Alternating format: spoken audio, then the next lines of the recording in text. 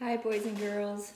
I miss seeing you at school, but I am so happy that I can send a video and see you this way from my house to your house with Puppy and Snail. Hi. Hi. So last week we were in school together. I did a lesson, the first lesson on bullying, and we talked about how to recognize what bullying was. Remember that mean behavior is never okay. Bullying is when someone keeps being mean over and over again. It's unfair, it's one-sided, which means that one person is doing all the mean stuff and the other person isn't doing anything mean back, and you can't get it to stop. So we're gonna watch a video. It's about 4 minutes long with no breaks in it, and then after that's done, I'll come back on here and talk a little bit more. Bye.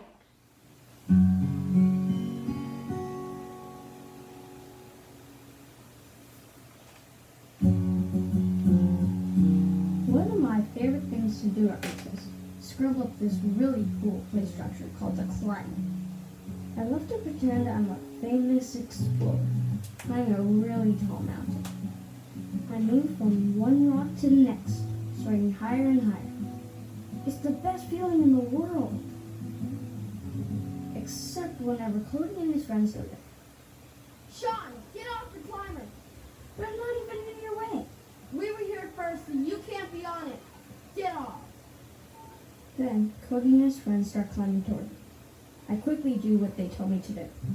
I don't want to mess with them because they're so mean and they're much bigger than me. And I know Cody thinks he's really cool in front of his friends when he yells at me, because they always start laughing when I get upset. But don't I ever get a turn? Besides, there's plenty of room on the climber for more than just them. It's not fair. Today at recess, I notice there's no one on the climber, so I run right over to it and start climbing. After a few minutes, I feel someone pulling on my sleeve. I don't even have to hear his voice or see his face to know that it's Cody. Let go! But Cody doesn't, and he yanks me to the ground. I told you that you're not allowed on the climber. Get lost. And you better not snitch. I feel tears in my eyes, but I'm not sad. I'm really mad. I'm sick and tired of not being able to play on the climber. Cody and his friends are being more than mean. They're bullying me. And I know it's not snitching or tattling when you tell a grown-up about bullying. It's reporting. We're supposed to report bullying. So that's what I'm going to do. I don't want to report the bullying to the playground supervisor right in front of Cody and his friends, because I'm scared they'll see what I'm doing and be even meaner to me. Instead, I decide to talk to Miss Allen, my teacher, about it later, when no one else is around. Except now Dylan is running over to me. Hey Sean, I'm going with you. I saw everything. Really? Thanks, Dylan. I don't feel so nervous now. So we go report the bullying right away. Miss Allen, I say in a strong, respectful voice, I need to report bullying. Every day, Cody and his friends say I can't play on the climber. Today, Cody even yanked me off. That's right. I saw everything, and I think it's bullying too. I'm so glad you two talked to me about this, Sean and Dylan.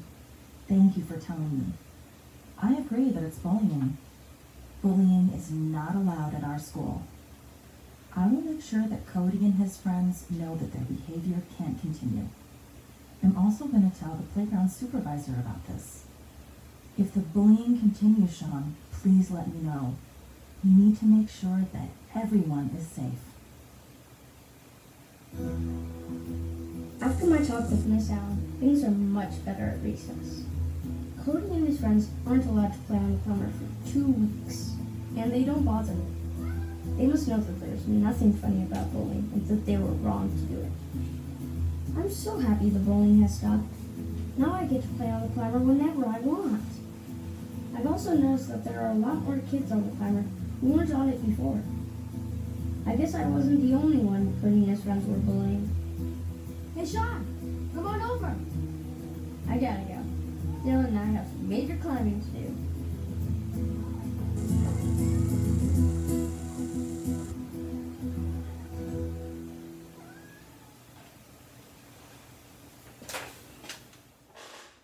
Okay, hi again.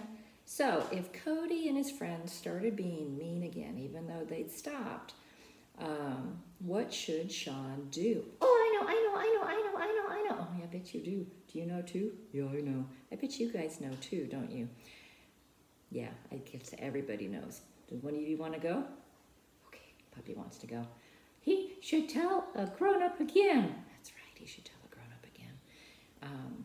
Anytime someone is mean or scary or being a bully, you should always find an adult that you trust and let them know what's going on. So there's going to be an activity sheet to do, and otherwise, I will see you on the next lesson. Bye. Bye. Bye.